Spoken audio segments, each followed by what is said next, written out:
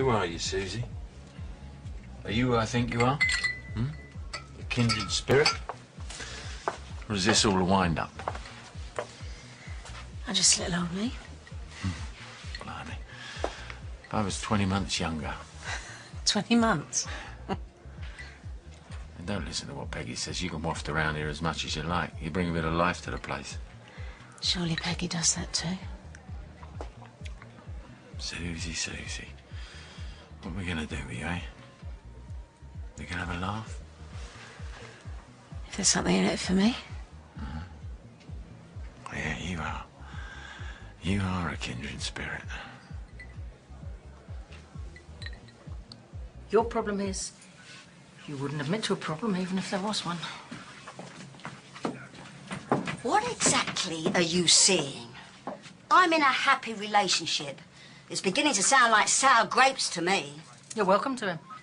You pretend you don't care, but you do. I feel supported. I feel I don't have to go through life battling everything alone. Archie's a good man. Better than Frank? Yeah. And with Archie, I feel I can plan anything and make it happen. But with Frank, oh, God rest his soul, it was all hot air. You're a mug, Peggy. Mark my words, you are heading down a very slippery slope. No, you're wrong. Archie's not going to let me down. No way.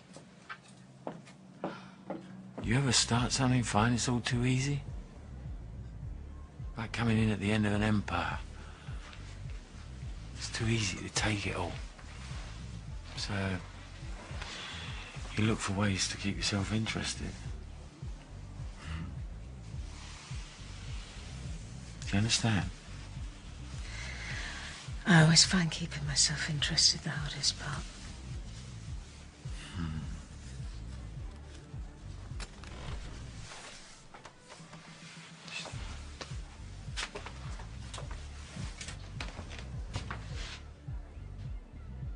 Who's there?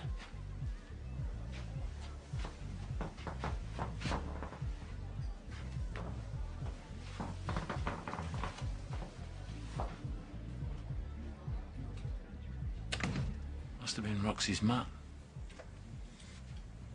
So where were we?